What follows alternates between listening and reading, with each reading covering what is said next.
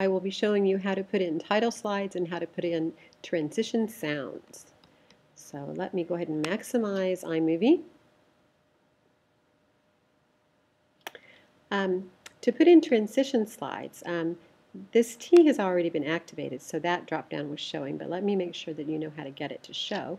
I simply come over here and click on the T for title slides, and then I get all the choices of the types of title slides that I can put in.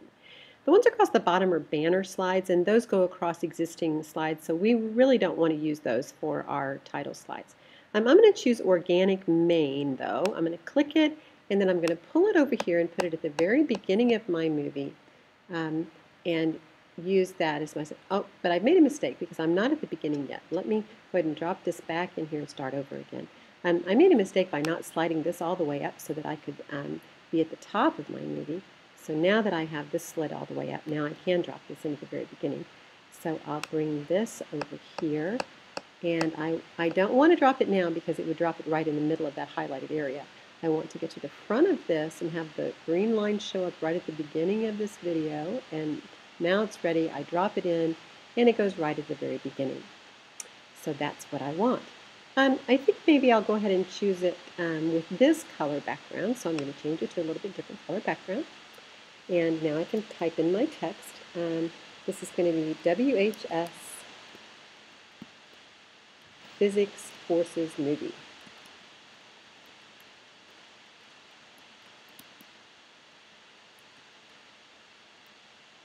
Well, perhaps I don't want movie in there. There, that's enough. And typically you're going to put your name on it, but I don't have room on this title slide to include a name, I don't believe.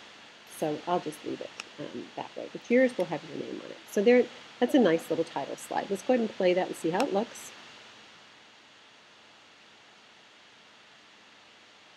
That looks nice. And then it goes right into the topic, so I'm going to cut it. Now, this is not one that I want to continue to watch, so I'm going to hit delete so that I can stop watching the movie.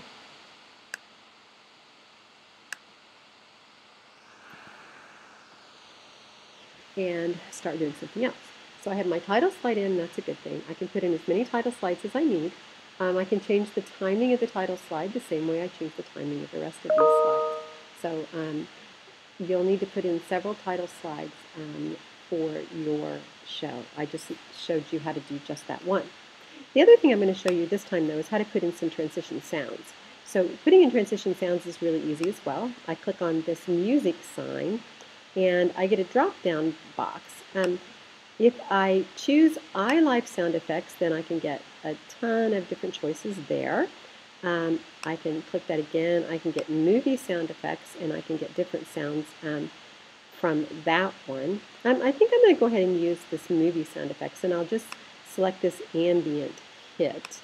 So I'm going to bring it up here, and I've got the green plus sign, so it shows me it's going to drop it in there.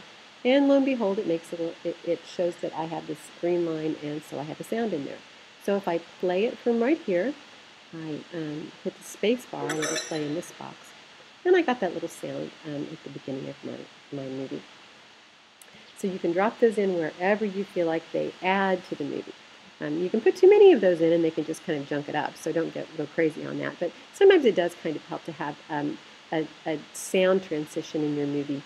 And it kind of alerts the watchers that something new is going to happen, particularly if you use the same sound each time. So hopefully that was helpful. So now you know how to drop in title slides and how to drop in some sound effects.